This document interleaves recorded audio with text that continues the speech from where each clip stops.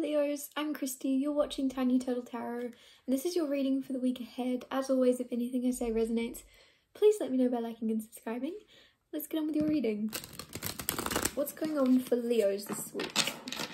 What's happening for Leos?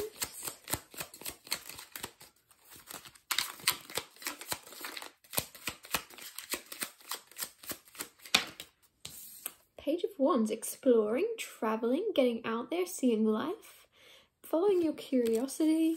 Very beautiful energy. I feel like you need this. I feel like this week you're going to be getting out of your shell or out of your comfort zone. Success to happen, but it's like you're going to be somewhere you've never been before in order to get it. I keep hearing explore, explore, like you're an explorer, you need to go exploring. Now I'm hearing Dora the Explorer. Maybe your name's Dora. Dora. The Hanged Man, Six of Swords, and the Nine of Wands. So again, you need to get out of what you're currently looking at. Like, you need to look at something different, or look at a different landscape, see the world, see things differently, shut one eye, turn your head. I don't know. There's something that you need to look at something differently. If you're working on something and you're not sure if it's working, turn around. Turn your head upside down. I don't know, just look at it from a different perspective. Metaphorically as well. Obviously not just physically. This is a metaphor more than anything. Looking at things differently, seeing the bigger picture also coming through. So take some time away from a project or work or something that isn't going your way this week. Come back, look at it with fresh eyes, because I think you might get a little bit caught up in details or in worries around something. You might be quite perfectionistic and you're like, oh, this isn't working, but you end up messing something up more by trying so hard when you should take a break, go make a drink, come back, and it's all going to flow a lot nicer. Six of Swords here, flow a lot nicer, moving into calmer waters, going with the flow instead of, it's almost like instead of paddling upstream, you'll be paddling downstream this week. If last week was a bit chaotic, this week is going to be a lot more calm. It's just moving into calmer waters, calmer times. Some of you are going on holiday. I don't know why it's coming through. It's almost like actually my sister's a Leo and she's just gone on holiday. That's funny. But I feel like you're gonna go on holiday, or it's gonna at least feel like that. It's gonna feel like, oh, time off, time away, time. Could be on a boat. She's on a boat. But Nine of Wands also is a little bit of like protection energy around you, of you needing to protect yourself, or feeling as if you need to protect yourself. I'm not sure what from. Let me check. What are you protecting yourself from, Leo? A soulmate, a union, a person. So maybe the person you are in a relationship, or someone that you've recently met, a situationship, or someone you're dating or about to date. You've got a bit of a wall up or something. It's always like, I don't know why I'm seeing someone has like a wall half up, but you duck behind it, like, and then you come out and then you go, nah, I'm not ready.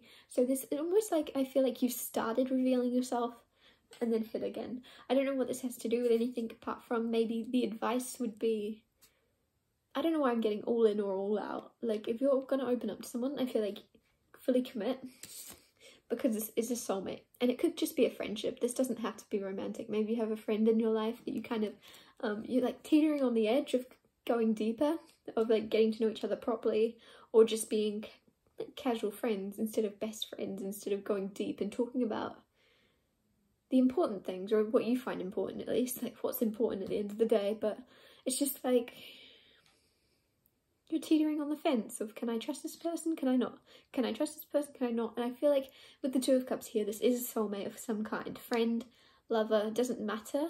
But this is someone you can trust and open up to. And they will look at things from your perspective.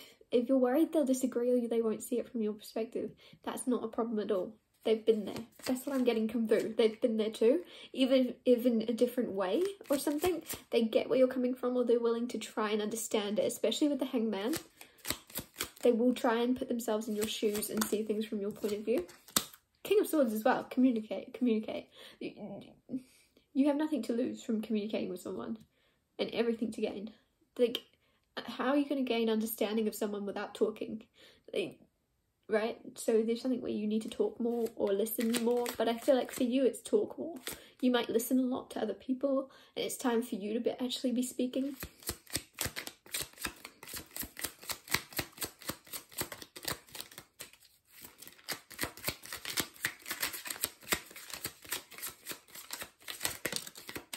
Eight of Wands, talk more. Eight of Wands, communicate. Funny. Eight of Wands is fast communication, and I just got communication brings understanding. There you go, that's kind of what I was trying to say earlier, but that makes a lot more sense. Communication brings understanding, and if you don't communicate, how are they going to understand you, or where you're coming from, or what you've gone through, or why you are the way you are, with the Lovers coming out with it as well. So a lot of you, this is romantic. This is a union with someone, but the only way you're going to get closer is to kind of get to know each other better, and I feel like you kind of like, hide. I feel like you might be talking about light subjects, but you kind of are drawn to go deeper or to tell them about your past in some way, but you're like, oh, when's a good time? And it's just like, I don't know why I'm hearing it's now or never. Delicious ice cream from Italy. Maybe you're from Italy, or this person is, but it is now or never. Just like, life's so short. If you want to say something to someone, just say it. If you want to bring a topic up, but you're like, oh, how are they going to take it? Just say it. A lot of our ideas, our epiphanies, are just our thoughts in general. Where are they coming from? And if you don't share them, they're just gonna like buzz around in your head until you do. Or even write it down if you genuinely don't want to tell someone. But there's nothing wrong with telling anyone, whatever this is. I feel like it would be accepted. What else? Queen of Cups. You're very, very, very loving and caring to everyone, but I feel like you forget about yourself. Queen of Cups is very, very giving, and I feel like she forgets to nurture herself a little bit, personally, whenever I see her. But you're learning. You're learning to look after yourself, and I feel like someone else is kind of teaching you as well that that's beneficial for you. And not that you need anyone to teach you this, but it's somebody is helping you gain more of like a self-care attitude. I feel like you kind of put that on the back burner for a bit. You might have been used to it in the past, but I don't know what your story is. It's just like you forgot about yourself or something. But you're going to start investing more love and care and warmth into you this week. And then I just see you pampering and doing face masks and stuff. But it's silly, but it's not, because it's like teaching yourself that you deserve to be pampered and that you can put free time into you. You don't have to constantly be producing something or making money in any way. What else? What else is coming through? I was going to say Scorpio for Leo. Ten of Swords reversed. Something isn't done. And it landed on the Page of Wands. So Page of Wands was your first card out. And I said about you exploring and you travelling and you going places and seeing new things. Maybe you feel like your time of travelling is done or over. Like you're like, I'm not bothered about it, or I'm too old, or just don't have the money. It's not done yet. There's actually, Ten of Swords reversed would be like, Ten of Swords upright would be like, oh, it's the end of that and you're going to go into a new phase of your life now. But Ten of Swords reversed is like, that's not over. You actually have more to do. More to travel, more to see, more to learn, more places to go, more people to see. There is more. There is more. And with that might come a tiny little bit of pain, but it will be worth it. It will make sense. There's a journey to go on, and there's the yin to the yang. Pain comes pleasure. There's like there's an other side to it that like nothing's perfect, but there is a lot of good stuff to come from this. Ten of Pentacles coming out. Ten of Pentacles is stability. Can be financial. Can very much be financial, but it doesn't have to be. It's just about you being abundant in this physical world, and materialistically you're not worried about how to get by. Ten of Pentacles. This week you are very, or will be, very much safe and secure in your environment. If you've been worried, it's looking good. It's looking like you'll have more than enough. You don't need to, it's almost like you're worried about this, but you have no need to be, because it's here. For this to show up at all means it's on your mind in some way. So it's almost like this is long term also with someone. Like this is long-term family.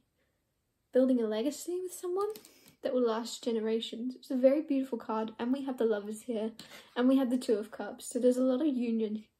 A lot of union. If you've recently met someone, I think it actually could last a very long time, even if it's just a friendship soulmate. You could move in with them and live with them as friends. I don't know, there's something about having someone with you forever. I'll get you one more card. Six of Pentacles, equal give and take. They'll also pull their weight. Queen of Pentacles. Queen of Pentacles, you are also very good at making a beautiful home for yourself. No matter where you are, you seem to make it look like home. Even if you're in a tiny little hut, even if you're living in a shed, You somehow make it look like a beautiful home and you make everything into gold. Six of Pentacles, this person is equal give and take. So whatever you do, they will give back. Maybe you do different things. Maybe you make the house beautiful and they look out the outside. Whatever it is, you keep up your end of the deal or the bargain. Because I feel like there's something about a house here. The Ten of Pentacles can be a house and a home. And Queen of Pentacles is someone very introverted that likes making your house and everything around it more beautiful. And Six of Pentacles is that being balanced with someone else. So it's like you're both pulling your own weight. You're both investing into a house or something. You're both giving what you can give in order to get the best that you can get. It's very balanced. It's not like, oh, they're taking you for a... It's not like they're trying to use you for your money or vice versa. Like, you both have invested equally, or will. You both have equal, like, to give. And even if it's not monetary, it's almost just like with your potential and the career and the success that you're going to have, with that you are going to be completely balanced and fair with your time as well. This can be time. Time is money. This can be your time. You equally give each other your time, even if it means putting other things on hold. It's like you're skipping the queue for each other. If you have like a booked, I don't know, I'm seeing someone has like a booked schedule and you're like crossing someone's name off and penciling this person in instead. I don't know, it's very strange. But you and this person are very busy. Very strange. I'm going to wrap your reading up here. Thank you so much for watching. If anything I said resonated, please let me know by liking and subscribing. And I'll see you next Tuesday for Tiny Turtle Tarot Tuesdays.